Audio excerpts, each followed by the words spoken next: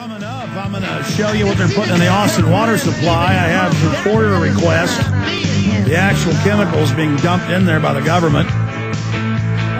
Hydrofluoric acid, H2SiF6, and other goodies. That is coming up. All right, this is a short clip, but Ron Paul is now going out on TV saying this gives the bankers more power than Congress has over the country. And that's what the, quote, overhaul of the private banks is. The Federal Reserve is their private consortium or their holding company. So they're saying give the private banks that did all this more power to stop it from happening in the future, which they promised back in October, give us more power and we'll fix it. And I told you, they've already been given unlimited financial power. Now they want power over other corporations and companies to seize any company, take over anything they want. And it's the same thing across the board, shutting down farms and ranches, NAIS, premises ID. I mean, this is a corporate takeover of every level of society. And then there's some big Iran news I haven't gotten to. That's clearly a CIA operation. First few days I said, we'll wait and see. The mullahs do have some corrupt problems. They may have stolen the election. Definitely CIA op now. They've been caught doing that. In fact, I meant to get to it yesterday, but now even more evidence has come out. Can you guys, during the break, I'll find the photos for you, where they would crop photos of people protesting for Ahmadinejad, and they would say it was people against him. And BBC got caught doing that. They've had to admit they've staged it. But that's not it. They're always on TV with signs in English, and people have been picking them out as CIA people from the U.S. Just like when they tore Saddam's statue down, they showed close shots of 5 or 6 guys like it was a crowd. It turns out it was just a few dozen people, and it was all CIA ops. We're not saying the mullahs are good or Saddam's good. The issue is it's staged. Just know they're lying to you on the news and trying to overthrow Iran. Just, our government already did that in 53 to these poor people. No wonder they hate us so much. Stay out of their business. People are like, no, kill them. I like being an empire. The same empire's raping you too. You're not part of the empire. You pay for it. You're the slave that pays for it. You're a slave working in a factory for the New World Order. Stop thinking like you're part of it. These yuppies just can't figure it out. These good old boys just can't figure it out. Let's play Ron Paul. Here he is. Is your perspective that Tim Geithner needs to dramatically change his approach at this point? We've seen Paul Krugman and other economists say the worst thing that could happen right now is for the government to ease up on the stimulus and other things, that it could lead to another crash. What are your thoughts? Well, it would be good to stimulate the economy, but you don't stimulate it by doing the same thing we've done for 20 years.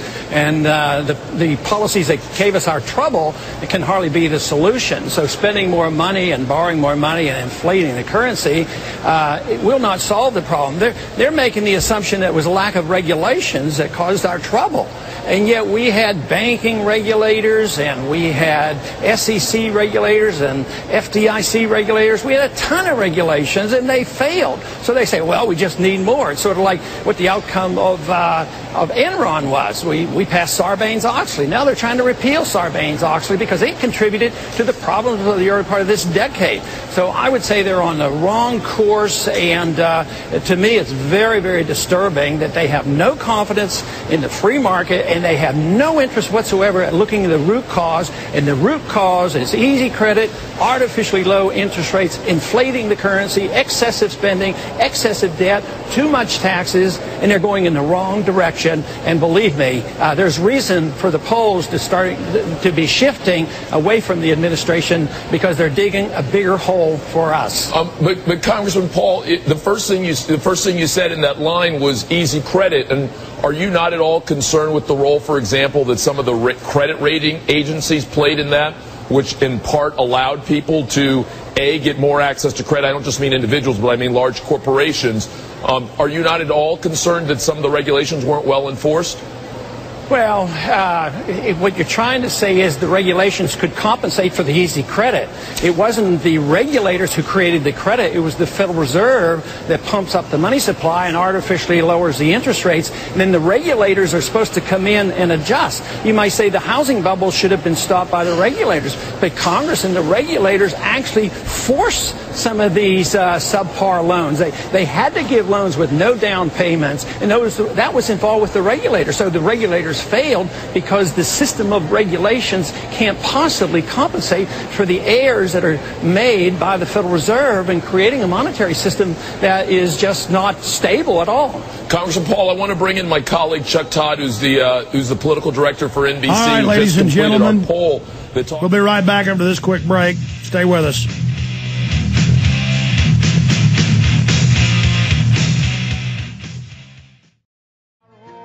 All right, we're going to finish up this quick Ron Paul clip. I get to the key point where he explains that it's the Federal Reserve that put out all this fiat currency and credit, and that they are going to get more power than Congress through this new, quote, overhaul of regulation, giving the banks unlimited power when they've engineered this crisis. That's supposedly their answer. Give the people that did this more power, thinking the public and Congress are stupid, not knowing the Federal Reserve is a private holding company for the big central banks. Here it is.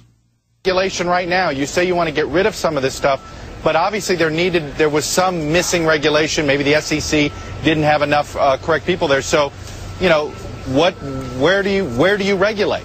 Well, what your statement says is it proves regulation didn't work or that it was misdirected. The regulation should be on the Federal Reserve. We should have transparency of the Federal Reserve. They can create trillions of dollars to bail out their friends, and we don't even have any transparency of this. They're more powerful than the Congress. So, yeah, but isn't this we do improving? need regulation. But isn't the Treasury Secretary, I mean, one thing about this new plan from the administration is that they actually do want to try. You can read our key stories. We've been screaming this for the last 3 days since they made this legislation public. And now we have the headline, Ron Paul slams Federal Reserve's new dictatorial powers. They can already steal all the money they want and have no one audit them unless we change the law. Now they're going to be able to seize any company or corporation. I mean, this is Hitlerian is the only way to properly describe the full magnitude of this. So we're going to continue to cover that. I'm going to get Dr. Paul Craig Roberts on to talk about this and his investigation of what's really happening in Iran and North Korea coming up this Sunday, 4 to 6 p.m. with the Sunday syndicated transmission.